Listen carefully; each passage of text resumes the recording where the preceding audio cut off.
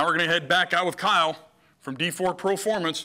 He's going to walk you through caliber selection and handgun selection. Go ahead, brother. Hey, Kyle here on the range. Today we're going to talk about gun type and caliber when you're selecting what pistol you want to carry. I've got the Glock family here, and just going to start down here at the bottom with the subcompact Glock 26. So I take a peek at this one. A subcompact is just that. It is really small. You look at, I've got average size hands, and it's pretty darn tiny in my hands. I'm not a big fan of subcompacts. Hard, no matter the caliber, it's hard to control it. A lot of felt recoil on a subcompact. Once you get back to 20-ish yards or so, accuracy, definitely takes a nosedive.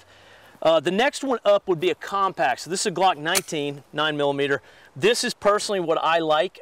In my opinion, a compact for my size build, kind of a smaller guy, this is what I like. This gun will easily go back to 100 yards. It'll do everything in between, and it's pretty easy to conceal.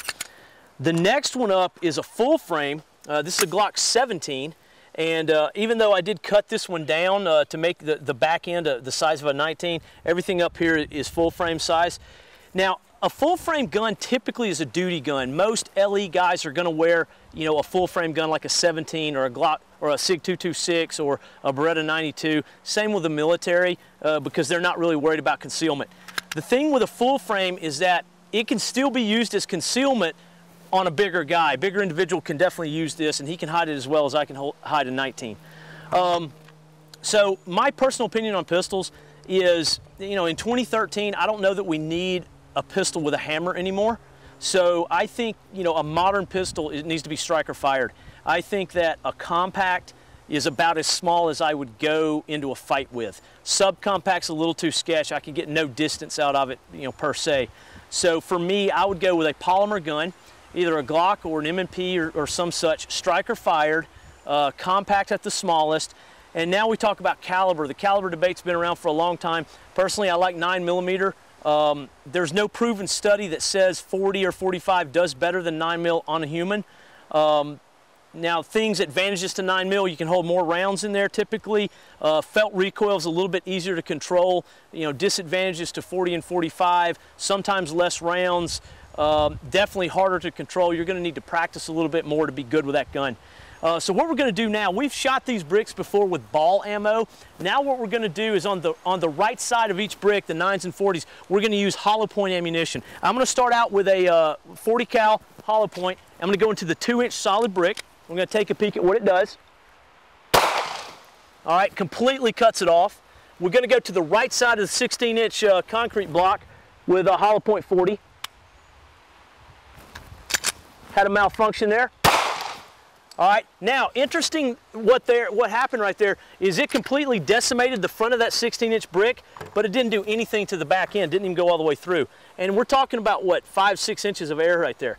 So now same thing with hollow point 9, and all these rounds are hollow point performance rounds. So I'm going to go into the solid piece first on the 9, a little bit low below that other shot.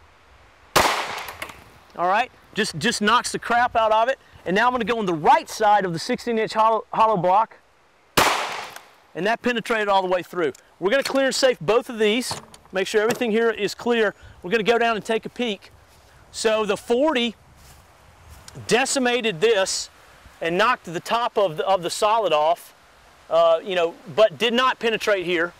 And the 9mm hollow point goes all the way through this concrete, definitely cracked it right here, did not penetrate. And then on the solid piece, the 9mm just put a good dent in here. You compare that with a ball round, it looks like the ball round actually went deeper than the hollow point.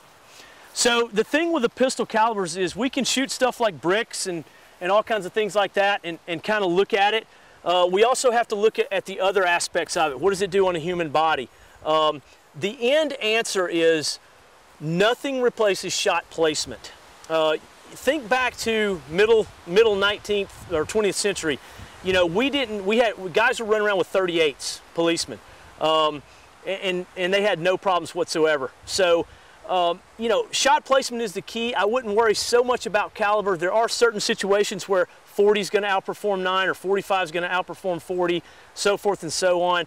I think most of your experienced guys will tell you 9mm is probably your better handgun caliber to go with for the reasons of felt recoil. Terminal ballistics, no real difference on humans. So something to think about. Get out there on your own, practice. If you do shoot a larger caliber handgun, make sure you get a lot of rounds down range so you can control it. All right, we'll see you out there.